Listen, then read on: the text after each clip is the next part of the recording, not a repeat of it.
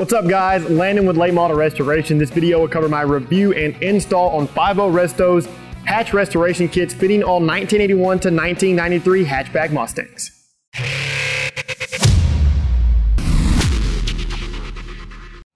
If you're in the market to replace the vital components of your 1981 to 1993 hatchback Mustang, then one of these kits from industry leader 5.0resto is for you. Each kit will include new hatch weather strip, a new hatch striker, and 2 new hatch lift supports. These kits are designed to fix common hatch problems such as leaks, annoying rattles, and worst of them all, worn out hatch struts that have a tendency to knock you in the head when you least expect it. Each of the included components are manufactured with premium OE grade materials, so they'll offer excellent fitment and years of durability. Now there are a few fitment notes to keep in mind. We offer 3 separate hatch resto kits for a reason. The spread from 1981 to 1993 utilized the same weather strip and hood struts. The only difference over the years were the hatch strikers. 1981 to 1986 cars had a specific striker, cars built from 1987 to April of 91 had a specific striker, and then Mustangs built from May of 91 to the last car that rolled off the assembly line in 93 also had their own striker. Be mindful of that when you need to pick up one of these kits for your car. To get started, open the hatch and either have a buddy help hold it up or use some sort of prop to support it. Use a small flathead screwdriver to release the clip on the old strut to free it from the ball mount. Next, use a Phillips head screwdriver to remove the 2 screws securing the strut mount to the body of the car. Release the other clip to remove the strut from the body mount and throw the old strut in the trash.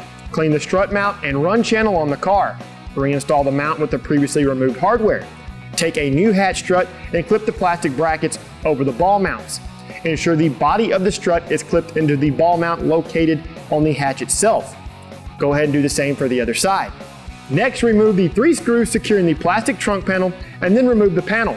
Before you remove the hatch striker, take a marker and trace the outline of the washer. This will help with realignment when you install the new one.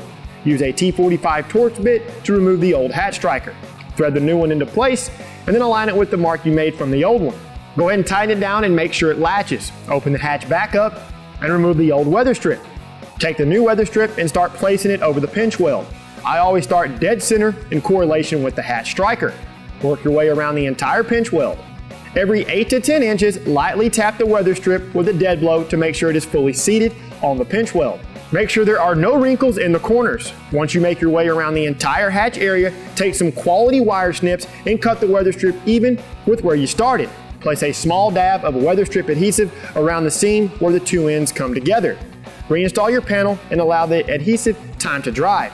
Once dry, shut the hatch and you're all finished. Installation should take you no more than 30 to 45 minutes from start to finish. I would recommend a helping hand from a friend to make things go absolutely effortless. Other than that guys, each of these kits will get your hatchback Fox body in tip-top shape again. To stay up to date with the best products for your Fox body, subscribe to our YouTube channel if you haven't already done so. Be sure and pick up a hatch resto kit for your 1981 to 1993 Fox Mustang from LMR.com.